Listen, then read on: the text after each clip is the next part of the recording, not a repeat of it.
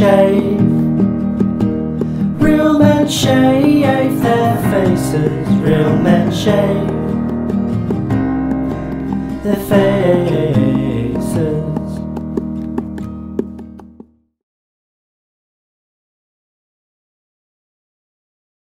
Okay, today after decimating the Havana and Cognac shaving pack sample, I decided to go for a face lather with it. And as you can see, I'm getting it everywhere. And the razor to knock it off my face is going to be the Mongoose aluminium.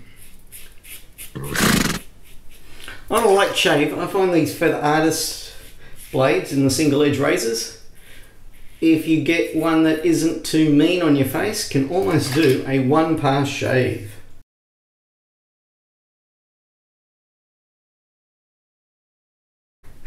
Second pass, just to see what needs cleaning up. A little bit under here, and that's about it.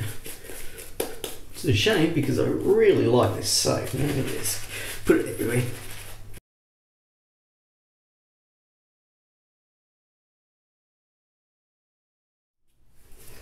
Fantastic.